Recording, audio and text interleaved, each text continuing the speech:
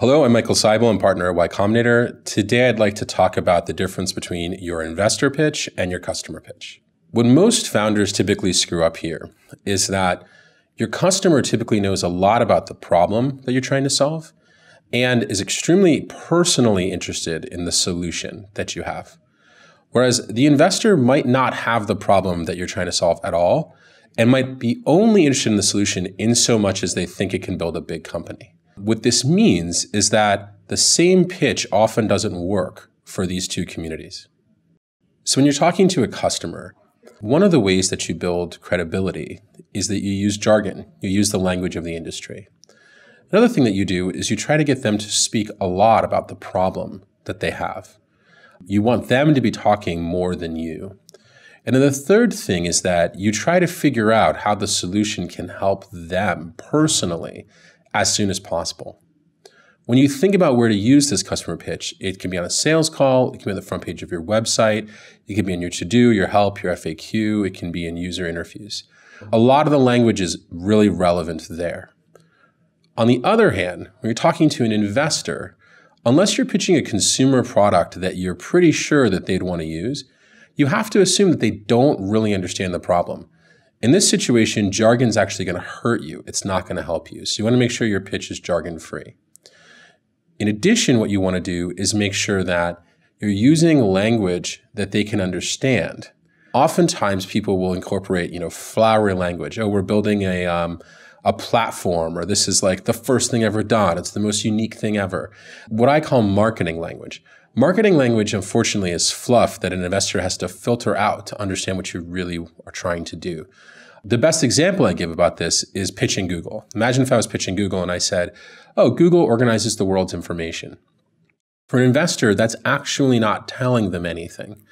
If they understood what Google did already, then sure, that'd be great. But if they don't really understand what Google does, that doesn't tell them anything. It doesn't create any picture in their head. A much better pitch for Google is to say, Google's a new type of search engine. With Google, you actually go to our website, you type what you want to know into a search box, you click enter, and we report in ordered list websites that we think can help you with the information you're looking for. What makes Google different is that those websites are ranked by how other websites link to them. And so those results are way more relevant. That is something that people can understand, even if they don't use a search engine. That is something that people can understand when they don't know any of the jargon of your industry. And so you have to be really, really careful when you're thinking about an investor pitch. Your investor pitch is probably not something you want to put on your website. It's probably not something that feels comfortable when you're talking to a customer. It's something that really is only typically reserved for your pitch deck. If your front page of your website and your pitch deck are saying the same thing, and you don't have a product where you assume the customer is also a user, a product like Yelp or Uber, you might be doing it wrong. So in an investor pitch, typically what the investor is curious about is, one, what do you do in the simplest language possible? Two, how far along are you? Just the idea phase? Are you building the product? Have you launched the product? Do you have customers? Do you have growth?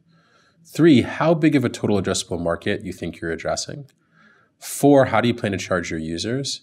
Five, what do you think you know about this market that other people or competitors don't understand? And six, who's on your team? Specifically, who are the founders? More specifically, do you have the ability to build the product that you are trying to bring to market?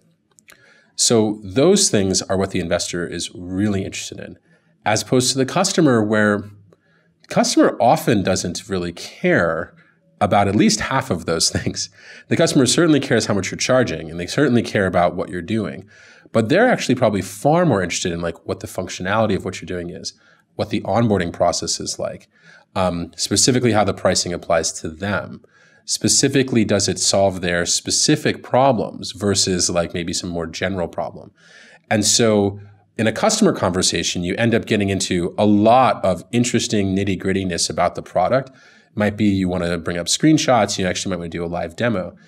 In an investor conversation, more often than not, you're really getting to the nitty-gritty about the business, about how big the market is, whether customers actually want to buy this product, what their demand level is, how many customers there are potentially for this product. All of those types of things around the business, and less getting into screenshots and demos and so on and so forth. Of course, there are exceptions on all sides. I would certainly say that like mass market consumer products, the investor pitch looks a little bit more like the customer pitch. But for most companies that are going through YC, we have to split these up. We have to kind of teach founders that just going one-to-one investor pitch, customer pitch is not the way to do it. Interestingly enough, it takes them some practice. Within the first month, YC founders are still trying to figure out how to meld their customer pitch and their investor pitch. Only after kind of constant trying do we convince them it's better just to have two separate pitches. So in summary, the customer pitch and the investor pitch are two very different things. The investor is trying to understand, can you build a big business? The customer is trying to understand, does your product solve their specific problem? Because there are two different motivations for these two different audiences, most likely you're going to need two different pitches. So that's one thing that you should focus on even at the early stage of your company.